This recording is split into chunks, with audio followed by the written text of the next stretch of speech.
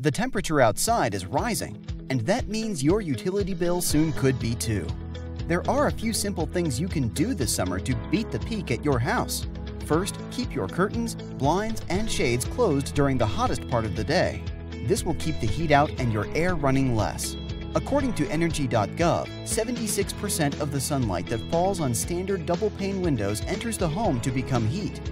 Second, avoid using major appliances that put off a lot of heat during the warmest part of the day. If cold sandwiches get boring and hot food sounds good, use a microwave instead of your oven. Also, hold off on using your dryer until the early morning or late evening. Finally, if you don't already have one, install a programmable or smart thermostat. Putting either version to work could save you up to 10% a year on energy costs.